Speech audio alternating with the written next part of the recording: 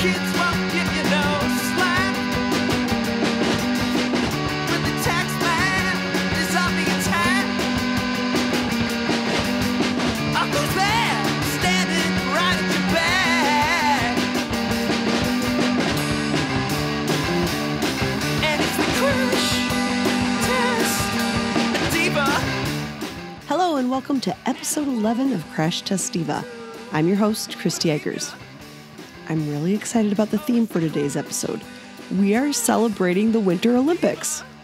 Mark Howard is back to share some helpful hints for Winter Olympic spectators.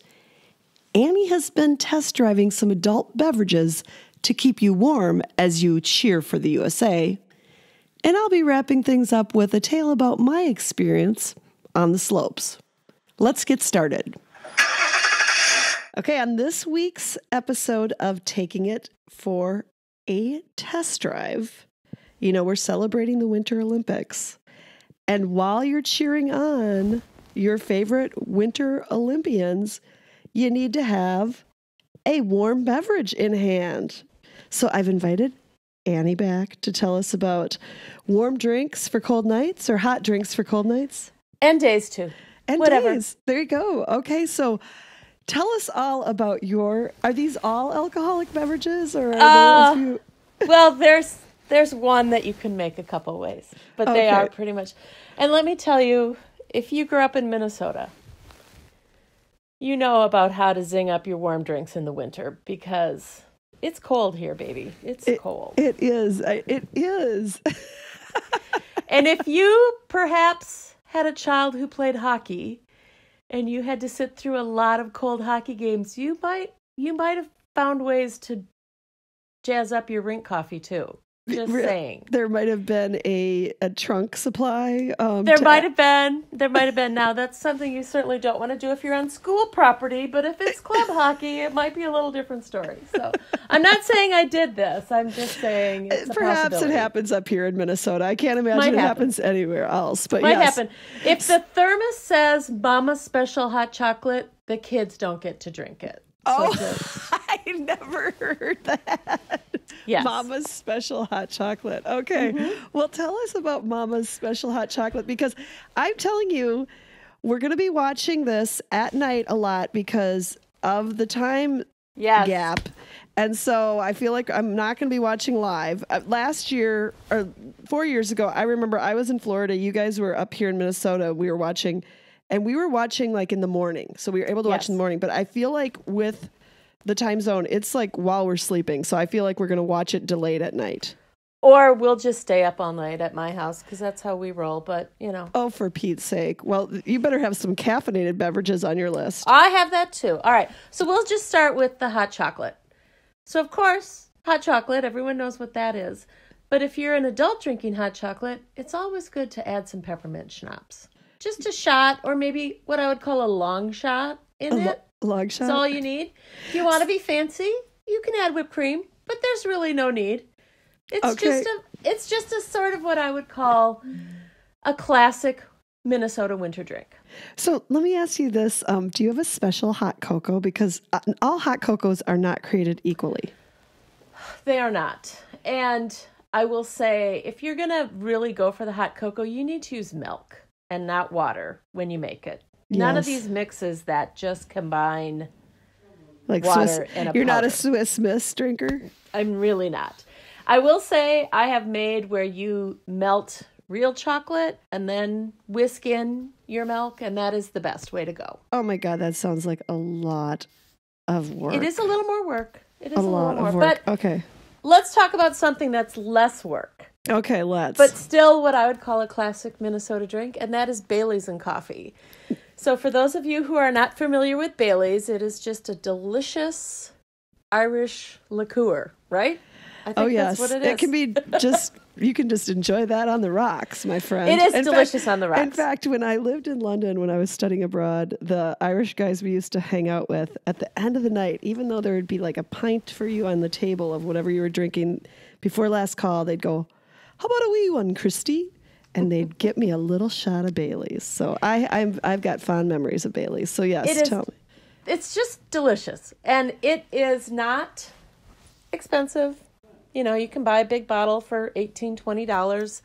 You just add it to regular coffee. You don't have to do anything fancy to it. And again, a long shot, not just a shot, a long shot of it. Now, when you and say a then your long shot, coffee. when Dad taught me how to pour a drink, he taught me, I think it was the 4-second rule, or was that Mary Mettler who taught me that? I don't remember. So it's a long shot. So it's more than 4 seconds.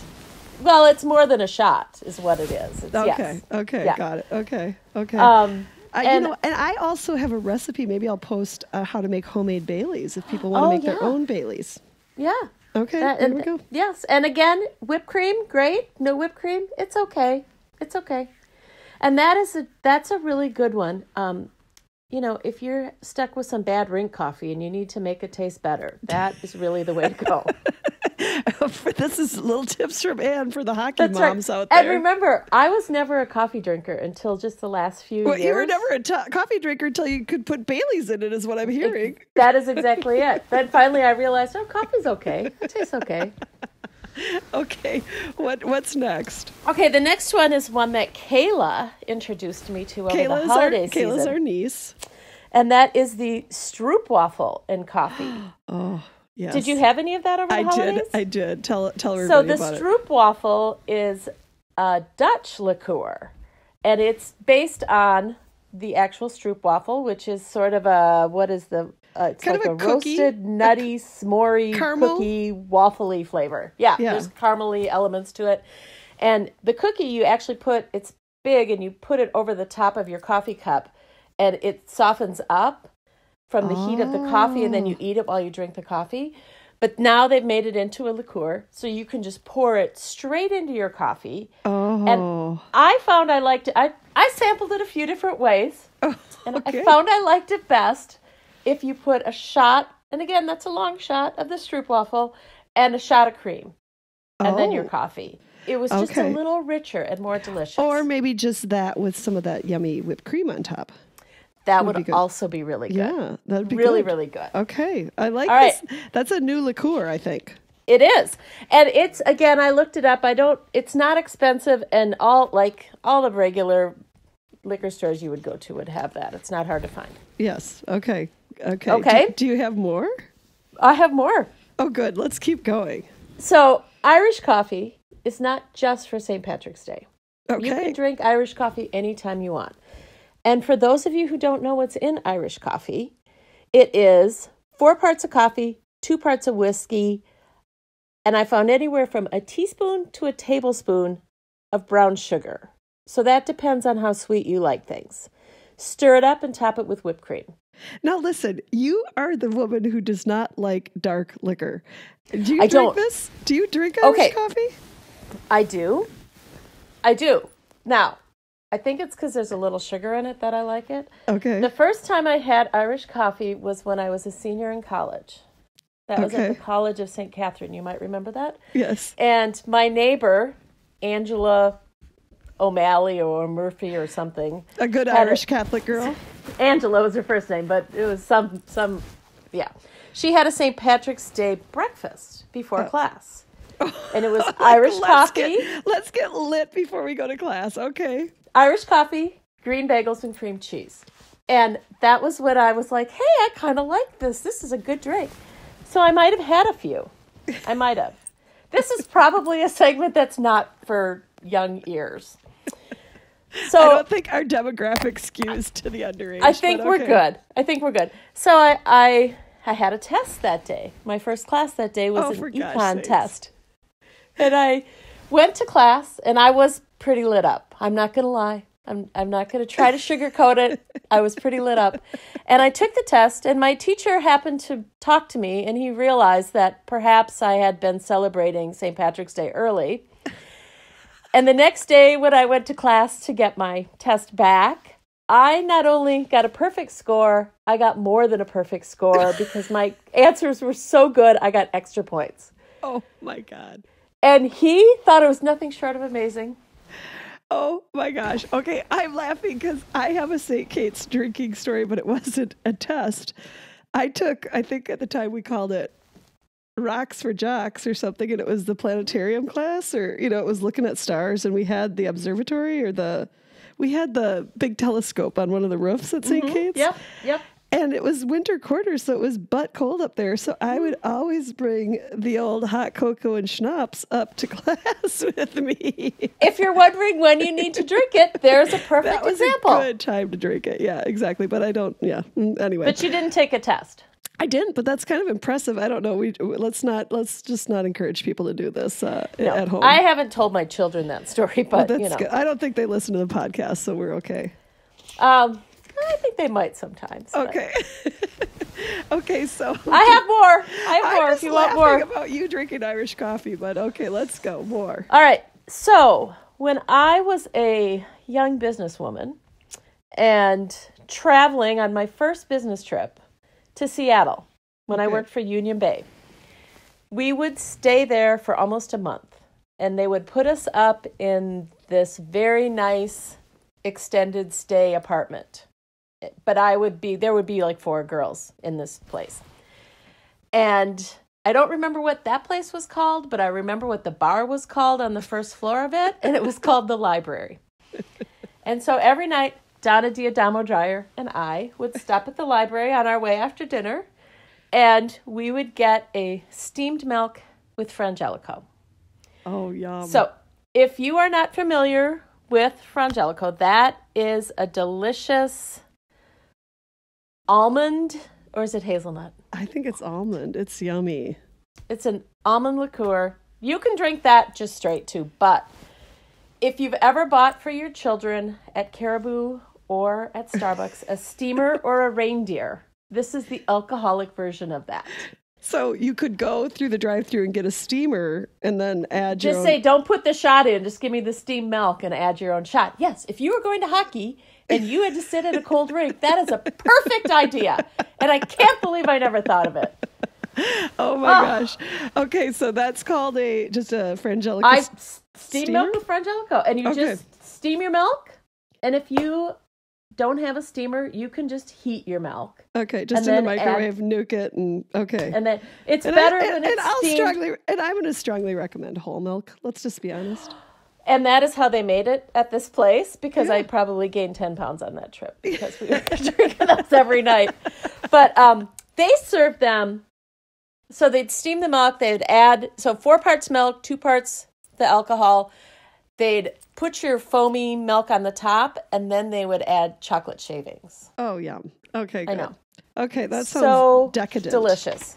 Okay. I think that's the end of my run. I think Really? that's all I have. That was really good. I was super impressed. I'm surprised there wasn't a warm drink with rum chata. Okay. So as we're talking, I'm like, I should have done a rum chata drink. Oh, What do we Annie, add rum chata to? I think you would add rum chata to steamed milk. I think that you could would. be. Yeah, for people who don't know what rum chata is, it's like, Oh, it's like cinnamon milk. It's like if you ate Cinnamon Life cereal and then you drank the milk at the end. That's what rum chata is. It's the milk at the end. it's so good. I have to tell you, I was at a holiday party and they served little decadent rum chata shots, Jello shots. They were phenomenal because it was not a jello-y shot. It was more of a creamy shot. Like pudding. It was more like pudding, wasn't it? It was so funny and unexpected, totally an adult shot, if you will. But yeah. I love that. Yeah. So here's what I'm going to do. I'm going to do a little taste testing on a rum chata drink, and I'll get back to you. You're taking one for the team. It'll be an addendum to the Okay, little we'll program. have in the show notes. There will be a little asterisk with a message about a recipe for a rum chata hot drink. Yes. Okay, well, here's what I am so excited that people are now going to be able to watch the Winter Olympics and stay warm with their hot drinks on the cold nights. So thank you, Annie. This was an amazing segment. Well, it's, as always, my pleasure. Well, I just think, you are such a seasoned shopper, and now I've discovered you're such a seasoned hot alcohol drinker. Well, yes. Yes, there was a period in my life when I was a very good drinker. So there you have it. Okay, well, thanks for being on the show, and go USA. You got that right. Okay, bye-bye. I know you have all been anxiously awaiting the return of our next guest. I think it's almost been 2 months since you were last on, and my friend, we've missed you. So, without further ado, welcome back to the show, Mark Howard. Woo! Oh, have you learned how to plug in applause onto your GarageBand? Well, maybe we'll figure that out for you, but no, I haven't. Now, this is very fascinating because, again, he's back with another helpful hint because, his hints are some of our favorites. And this one, I think, is going to be wildly applicable to so many of our listeners because I can imagine that many of them are traveling to South Korea for the Olympics. My friends, Mark Howard is here to tell us some tips when you go to the Winter Olympics. And so, for in case you're not going to South Korea, please forward these on to all your friends who will be there. Welcome back with another far from helpful hint, our guest, Mark Howard. And thanks for bringing me back after my first tip on the bounce dryer sheets. I know that drew some lines, and there were some people for it, and then, of course, some people against those chemicals being all over their body. But I'd like to say I'm alive and still going strong with my bounce dryer sheets in my bed and in my shoes. We welcome people wherever they are in their journey of life, and if your journey takes you through the land of bounce dryer sheets, come on over. Listen to Crash Test Diva. Well, okay, friend. Great. Okay, first of all, I should say that I started this and I said, hey, I'm going to do an episode on the Olympics. Got anything to share? And immediately you said yes. Well, they're helpful hints and tips from my previous experiences with the Olympics. I can be on record that I'm not going to the South Korea Games. However, for those who are going, it will apply because this happened to me in the 2002 Winter Olympic Games when they were brought to my mom and dad's area of the United States in Park City, Utah. So, are you ready for my tips? There's 3, yes. But they're short. Oh, I love it. I can't wait. Wait. So the first tip is if you're going to the luge, the tip is don't buy those tickets. My mom and I went to the luge, and you hike for a good hour and a half up to the middle of the luge course, and we had the cowbells, and we're standing there waiting, and the luge people go by so fast that you literally have not even 1 second of enjoyable cheering time, and then it's over and you wait for another hour. So tip number 1, avoid the luge at the South Korean Games. Or I would say pretty much any Winter Olympics, you don't want to buy a ticket to the luge. This is how this applies. See, you can carry these tips on for every 4 years. Okay. Tip number 2, if you buy tickets to the ski jump, buy binoculars. We sat about 50 rows up in the coldest bleacher seats at the very end, and when the ski jumpers go down the hill and they come off the jump, you're facing in front of them where they come off the jump. They are so small, you can't see a thing. Again, most unpleasant. I encourage you to get a ticket to this, but you can't see anything unless you have binoculars. So it's a tough spectator sport. Really tough. And I think that's the rule on the first 2. I would say, I think in general are individual sports difficult for spectators? Well, no, that's not true. Because figure skating. Yeah, and I was going to add, you are asking the wrong expert on sports, friend. So that is something I really can't offer any. I am so proud of you for acknowledging your strengths and recognizing your weaknesses. The third one is in relation to. I'm just carrying on. The third one is if you go to hockey. Now, hockey is a very big sport, obviously, in the Olympics. I can't believe you went to hockey. Well, this is the funny part of that. Before I get to the actual tip, I think wasn't it back in the day? It was Russia versus the United States was the big hockey, like the big game, right? That was 1980. Yes. Okay, thank you. See, for those who can't see Christy, she's holding her head right now because she can't believe I'm asking such a stupid question, but it's true. Well, you would think that it was very exciting because I remember that hype, and my mom got us tickets, and I don't remember the countries that were playing, but let's just say it was something like Brazil playing Uganda. I mean, it was Jamaica? We were watching the USA. And it was like the whatever's before the semifinals. Like, it wasn't even a significant game is my point. And I think I already had the event planner blood in me because we had to drive to Salt Lake City for this event. It was down in the city outside the mountains. And I was very concerned about traffic. I will find a picture of this situation. But my tip is, don't drive yourself. Take an Uber. There weren't Ubers back then. My mom and I were literally the first 2 people in the parking lot of the hockey games at the Olympics. We were so early to the Olympic Games of the hockey match that we had to go to a bar, and at the time it was very Mormon, and you had to order food at a bar to have a drink, so we had to order chips and salsa, like this Ruby Tuesday, and we sat there for 4 hours because we were so early. Wait, why did you go 4 hours early? Because I didn't want to miss the game, clearly because I'm a sports fan, but because I thought that there would be traffic for the Brazil-Uganda hockey match. Yeah, I mean, I really don't know, but I know I have a photo of that, of my mom and I. We laughed so hard because it was absurd, and I'm sure you've never heard that story before. Did you stay for the whole game? Oh God, I doubt it. I don't think we did. I mean, well, we will. Our social, our digital media diva will post that photo in the show notes to our website gallery, so Perfect. We can see you and your lovely mama at the game. And I'm hoping you're wearing red, white, and blue in the photo. Well, it's funny you mentioned what I was wearing, because I'm pretty sure in one of those photos, either the luge or the hockey, we were wearing those ridiculous Roots berets that were made. Do you remember that? Those are not ridiculous. Those are the best. The reason I think they're ridiculous is because Roots is a Canadian manufacturer, and it's the Olympic Games in the United States. I thought that was strange that was their key. I hear what you're saying, but of course it didn't stop me from wearing a beret. Berets are so American.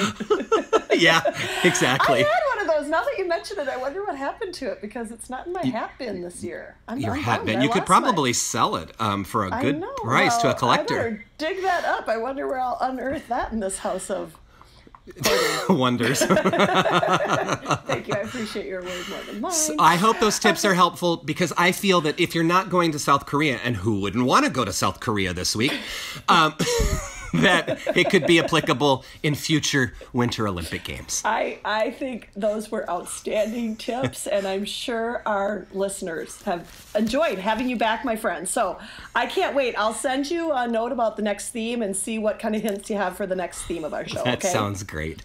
Okay, honey, welcome back. Thank you. Thank you. Go USA. USA. As I brainstormed my experiences with winter sports, memories of some far from successful trips down the slopes came to mind. And, well, you've guessed it. I've got a story for you. While Minnesota may be home for many winter sports, we will never be a contender to host the Winter Olympics. We just don't have the mountains for ski events. We have some big hills, but we do not have any mountains. In elementary school, we had a field trip where we boarded the buses and headed out to, quote-unquote, Mount Cato to learn how to ski.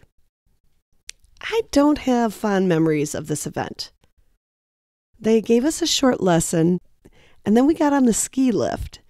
Now, getting on the ski lift, well, that was far from pretty. To say I was uncoordinated, well, it would be an understatement. Getting off? Well, that was an ordeal. My first time up on that chairlift, I fell down at the top, and they had to stop the chairlift to get me out of the way. Going down the hill? Well, that didn't go well either. I just wasn't meant for skiing. In my 20s, a bunch of my coworkers would go skiing at a place called Highland Hills. I told them all about my ill-fated elementary ski trip, and they encouraged me to try again. They told me they could teach me. My friend Tarasoka was extremely patient, and after a few nights, she got me feeling pretty confident. And I made it down the hill without falling, and I was starting to actually enjoy it. But I moved on from that job and thus hung up the skis. In my 30s, I dated a guy who loved skiing.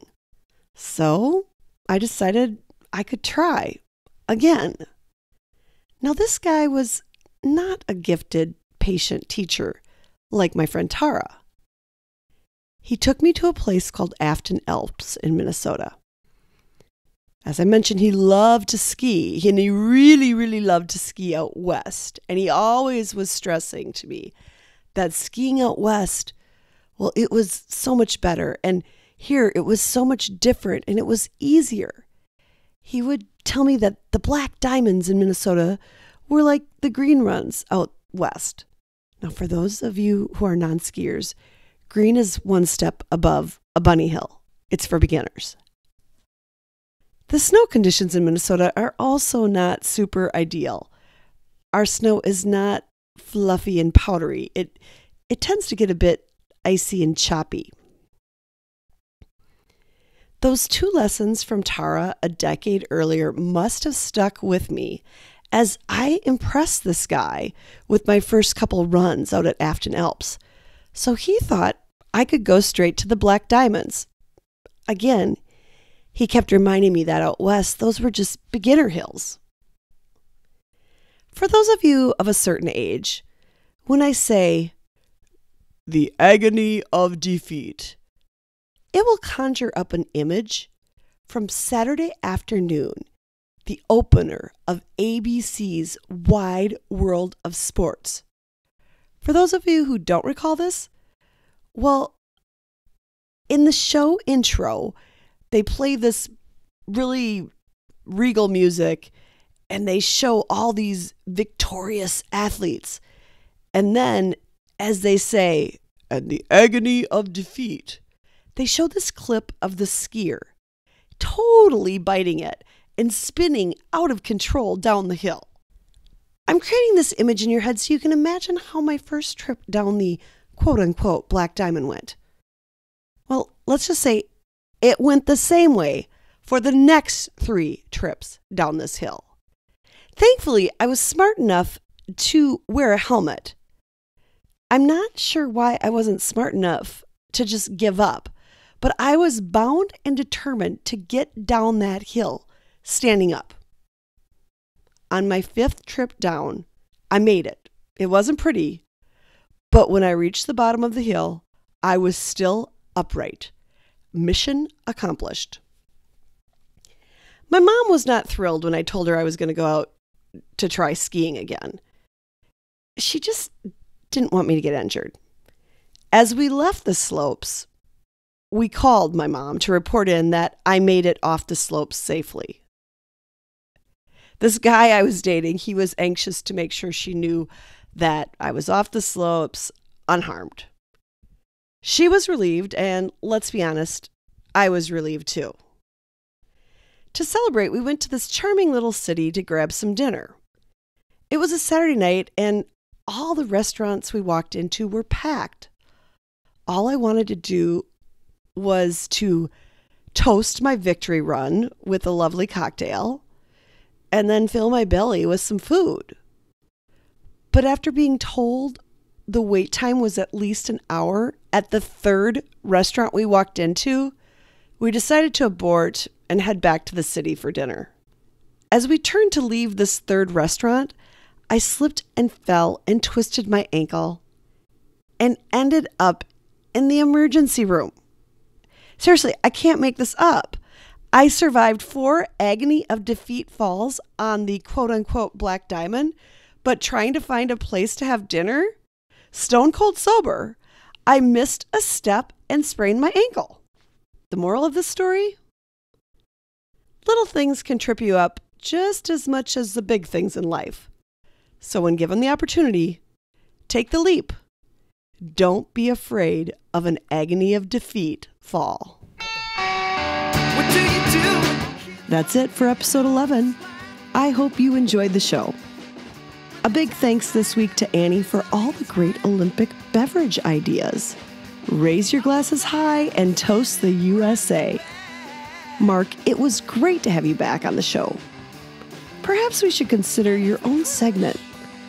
We could maybe call it Far From Helpful Hints from Heloise Howard. What do you think? Finally, a big thank you to Josie Eichers. She is kicking booty on our social media game. If you aren't already following us, please join us on Facebook, Instagram, or Twitter. You don't want to miss some of the behind-the-scenes photos and videos. If you know somebody who you think might need to escape their own reality, please share our podcast with them. And if you have a few minutes, we would love it if you could give us a review on iTunes. Remember, bruises are like life. The harder you get hit, the more colorful and interesting they get.